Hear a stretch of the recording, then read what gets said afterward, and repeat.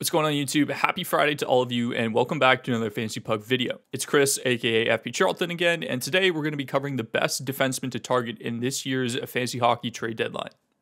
Before we get started, as always, if you guys enjoy the video, be sure to leave a like, and if you're new to the channel, hit that subscribe button. We have another video coming out on Sunday, which is going to target the best trade deadline targets for forwards. If you're looking to bolster your defense and you're looking for something that is a sure thing and consistent, Morgan Rielly has been nothing but that this season. Even though the Leafs have been pretty streaky when it comes to their offense, Rielly has had a consistent shot rate and point production throughout the entire season, averaging around 2.5 shots per game. It's a nice jump from last year, especially. Rielly currently ranks 9th among defensemen in shots and is tied for 5th for primary assists. 15 power play points, and the Leafs power play has hovered around a ludicrous 30% this year, but has recently come to a halt, going 0 for their last 14. Look for the Leafs to get back on track at the man advantage, and remember, it only takes a quick pass to Austin Matthews for one-timer for Rielly to start racking up those power play points, as well as a recent injury to Jake Muzzin. Rielly will almost guarantee see an increase in minutes over the next couple months and probably the remainder of the season. The Leafs fantasy playoff schedule from week 23 to 25 has some good volume, a total of 11 games, including some marquee matchups against Tampa and Florida in a back-to-back where Rielly will see a lot of minutes for sure, as well as some easier ones down the stretch in week 25. You get Buffalo, Ottawa, and the Islanders as well. If you're already well out of a playoff spot or in some kind of keeper league and are looking towards the future, or you're just thin on the defense spot in general, Moritz Seider should be your #1 trade target in this year's fantasy hockey trade deadline. It is incredibly uncommon for a 20-year-old rookie defenseman to come to the NHL and have the impact that Seider's had, especially from a fantasy hockey perspective. Seider is currently tied for 8th among NHL defensemen in points, 40 in 54 games, but he does everything at a high rate as well, with 114 shots, 107 blocks, and 17 power play points. He hits every category. I wouldn't be worried about the fact that he's on Detroit. He's averaging just below 22 minutes a night, and he does everything you want out of a defenseman. He shoots, he hits power play one time, he blocks, and he's clearly talented when it comes to managing the puck. If you were unsure if his production and his peripherals would continue early on, especially like I was, fear no more. This guy is the real deal. He has Victor Hedman written all over him. Detroit's fantasy playoff schedule looks a little bit daunting, I know, but you have to remember that Seider's been playing at the current level that he is the entire season against top opponents, so I wouldn't be worried. I'm happy with the volume here, and there's some tough matchups, yes, but Seider should see a lot of ice time still.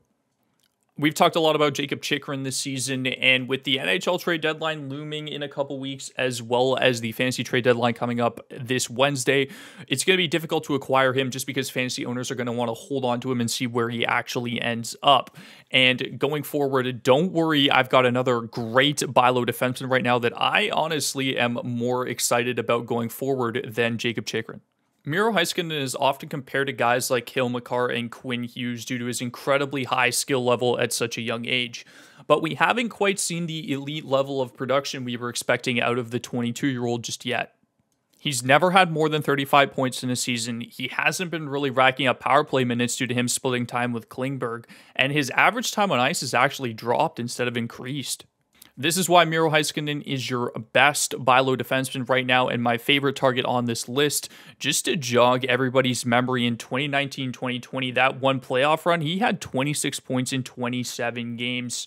Most people would look at that as just a one-off, but that was just prior to COVID happening, and we all know what happened after COVID, so things got a little bit messy around the league, but I truly believe that Heiskanen is poised and ready to absolutely explode here. We know that Klingberg is on his way out the door, and honestly, hopefully the deal gets done at trade deadline. That way Heiskanen has an entire half of the season to go absolutely bananas as the #1 guy. This means this is exactly what all fantasy owners have been waiting for. We get to see Miro Heiskanen as the #1 guy in Dallas, uncontested for that #1 power play spot.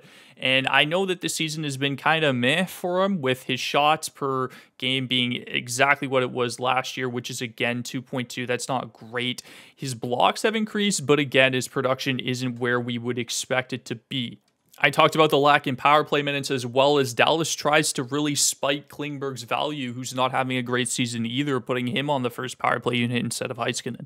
Hopefully, come trade deadline, Dallas adds a couple more pieces to their team, moves Klingberg out, and Heiskanen steps into that #1 role on the power play and as a defenseman in general. I'm expecting him to see an increase in average time on ice, definitely going to get an increase in power play time, as well as his point production should absolutely increase as well. There's not a lot of risk involved here as well. It doesn't look like Dallas is anywhere close to signing Klingberg, so that means he should be on his way out at trade deadline.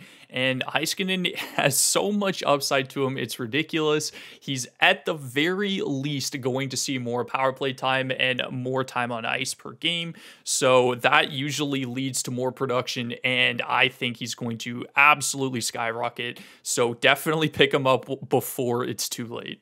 That's going to do it for this video, guys. Thank you so much for watching. Be sure to leave a like if you enjoyed, as well as hit that subscribe button. Again, we have that Sunday video coming out, which is going to include the best trade targets for forwards before the trade deadline on Wednesday. So stay tuned for that as well. I'll see you guys on Sunday. Have yourselves a fantastic weekend.